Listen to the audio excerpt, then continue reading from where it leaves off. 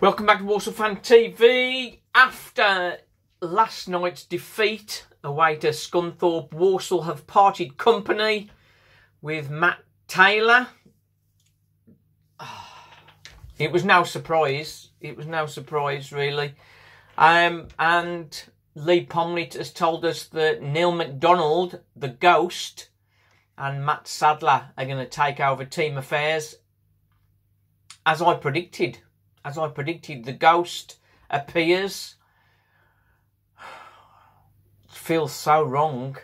But Matt Taylor brought in as a quality coach, particularly of young players, and he's not developed the young players at all. Sticking with 4-2-3-1 when we didn't have the players for that formation was a big mistake. In the transfer window, we didn't bring in the players we needed. Is that Matt Taylor's fault? He has harped on about being perfectly happy with the squad for the vast majority of the season, towing the party line, as it were. And he's a very polite, pleasant guy, but it just wasn't happening for him. And 7 games on the bounce, he's going to get you fired, whichever position you're in. But it does go deeper, doesn't it? I think Matt Taylor is the fall guy in some respects, but he's not painting himself in glory. In his post-match yesterday, he said he had all the attacking options on the pitch second half. And as he's saying that, Shay Willock is warming down, running behind him. Shay Willock is the only striker that looks like he can put a ball in the net. And he didn't get a game. So that was disappointing that Matt Taylor didn't turn to the young guns to try and freshen things up and try and develop players. So that's a shame. That's a shame. Neil MacDonald, he's just not supported Matt Taylor at all, I don't think. I think he's given little murmurs to him, but I mean, he's not really supported him. Not enough, in my mind. Jamie Fullerton, as the director of football, he's in charge of the football side of things. He's the guy that's brought the players in that aren't performing. He's not got the strikers in that we need to keep us in the division. So he is largely at fault as well.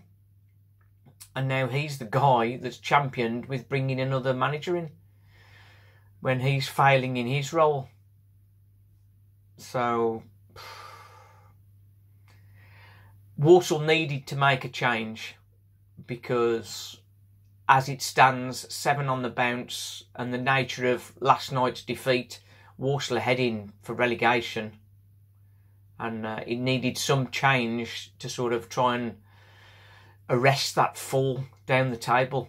And will Neil MacDonald and Matt Sadler be able to do that? That remains to be seen. But there's bigger issues. There's bigger issues that need addressing. Walsall flirted with relegation last season, and this season, as Lee Pomlett says, when we beat Colchester 3-0, everything looked rosy.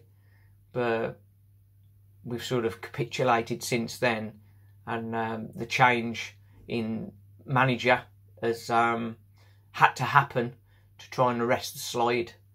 So hopefully it'll give Walsall a bit of a boost. I wouldn't expect a new manager to be in place before next season. But we'll have to wait and see. Right then, thanks for watching. Enjoying the pain. Full of pain at the minute. I think the only bright spell was the excellent support that the channel has had. Sort of 77 joined us on last night's live stream, which was really good. So we'll be doing another one of them for Swindon, I think, if you like that. Thanks for watching. Cheers.